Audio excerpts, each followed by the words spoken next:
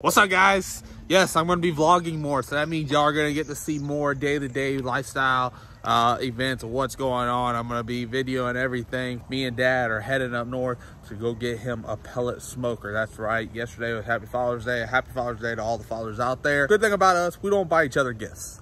He doesn't really get me nothing. I don't get him nothing. Say I love you every now and then. That's just how we roll. But he wants to go get a smoker, so he came up with an idea. So I'm gonna ride along with him. We're gonna take the money. We're gonna roll up there. We're gonna grab us a smoker. He said it's big enough to be able to put inside the trailer for when we come to these big races, and he's able to smoke for us at the racetrack. Slink, did you just drive from your house up to the front yard? You don't want to walk? Well, guys, my dad got a new pellet smoker. What kind is it? It's a YS 640 comp cart. It's like a competition deal. So it works off electricity? All right, guys, so Dad got a new pellet smoker. He's out in the back right now. He's watching some videos on YouTube, got everything going on, trying to figure out exactly what he's got to do to get it working. He will be putting a big brisket on there. We will go back there later on and see what he's got going on, updating it. While that's being said, we're out here in the pole barn right now because my stuff did just show up. If y'all seen in previous videos, I was looking to build a push cart to be able to haul all the luggage, everything that we put upstairs, either in front or behind the car. Well, calculated it all up to be able to get all the stuff, the time and everything in it, to be able to weld it all up and everything.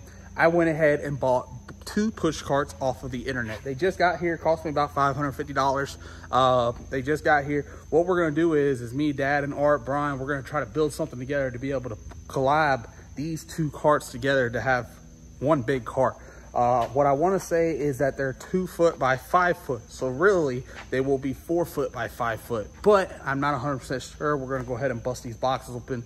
We're going to figure it out. All right, guys, so we got the first one put together. I did break a tape measure out. It is 5 foot long and 30 inches wide. We're going to put the other one together right now as well. And then we got to figure out what we got to do to be able to mount both of them together so we could have 5 foot long, 30 inches at 60 inches, so it could be 5 foot wide as well. So basically it's gonna be a 5 by 5. Me and Dad were thinking about extending this thing out if need be. We're gonna have the tents on it. We're gonna have some merchandise on it, just some little stuff on there because we're tired of carrying it in and out of the trailer every time we're at the racetrack. And when we load up, put it in there, we can just put everything on these carts right here and just roll it into the back of the trailer or into the front of the trailer. It's gonna make things 10 times easier for when we're at the racetrack, but it's coming along nice and smoothly. Let's get the other one thrown together, and then the hard part is I gotta figure out how I'm gonna put both of them together. All right, boys, so as you can see, we got both of them side by side now, 5 foot wide, 5 foot long. Now I gotta figure out what I'm gonna do to be able to get them put together so we're able to roll them in and out of the trailer at the same time.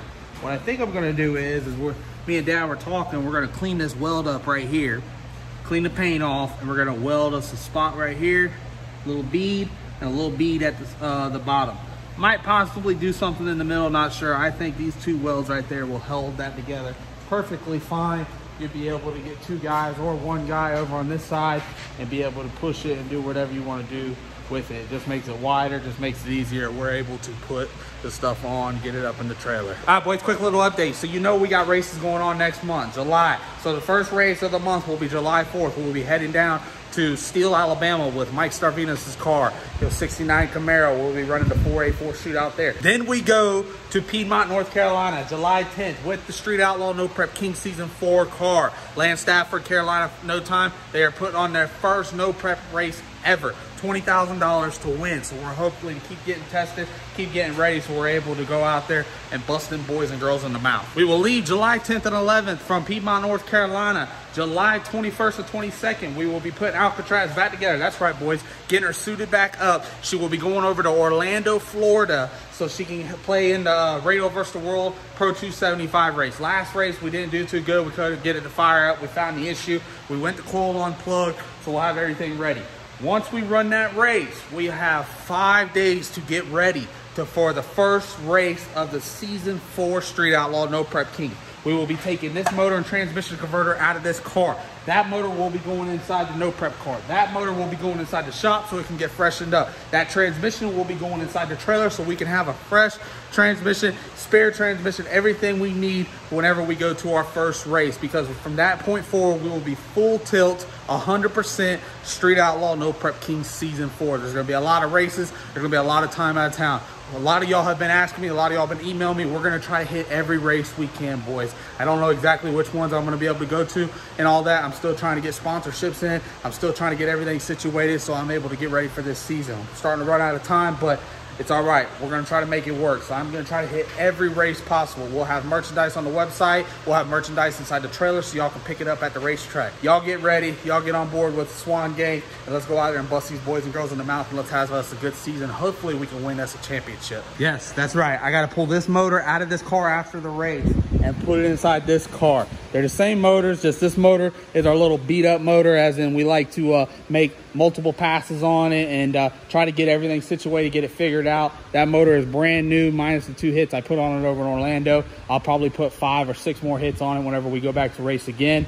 But this motor is gonna have probably 15, 20 runs. It's gonna be a little wore out, so we'll go ahead and freshen it up and have us a fresh spare bullet sitting inside the trailer in case we do have any issues at our no prep events. But we'll have everything out of this car. This car will come back in here, get put up on jacks, and it'll sit until we probably have some free time. Also, new parachute handle. Got this one inside this car already. I ordered the same exact one. We'll be putting it inside the no prep car. It's just a lot bigger handle. We also put a shoot button inside the car right here. So whenever I'm driving down the track, I'm able to push the chute off the steering wheel, or I can hit my oh shit button, which is over here. That's just another parachute button. So we're heading on over to Orlando Speed World. They have a grudge event going on. We're just gonna go over there and test. Hopefully we can get this thing figured out. The last place we were at was Middle Georgia. We moved out about 100 foot. Everything was good. Damn, what happened to my wheel? Oh, something got on it. I thought it was scratched. 100 foot. And the strut decided it wanted to have a strut delete kit and leave the body of the car. It messed some things up, but we got everything fixed. As you can see, it bent the body a little bit, smashed up the pipe, but we'll go ahead and stick a screwdriver in there and try to bend that back out. Still good, it's gonna buff out. But hopefully, cross our fingers, cross your feet, we have a good outing. We almost made it out that last time. We're getting closer to the finish line, boys. Also, don't forget to go get your merch. You can get over there at www.swangang.com. We're going to have new shirts on the website here soon. We also got a special July drop, which is going to be shirts, hats. Head on over there. You can pick you up a woman tank top. You know you want your woman to fly one of the Swan Gang colors, so head on over there. Get you tank top. You boys, y'all can get y'all's merchandise as well. I got a lot of new things coming. Hats, more shirts, more designs, stickers, everything. Just trying to keep growing as a whole, but I can't do it without y'all. So I want to thank each and every one of y'all that supports these vlogs, that goes ahead and keeps on watching our dumbness over here. And I hope to see every single one of y'all at the racetrack one of these days. I'll see y'all later.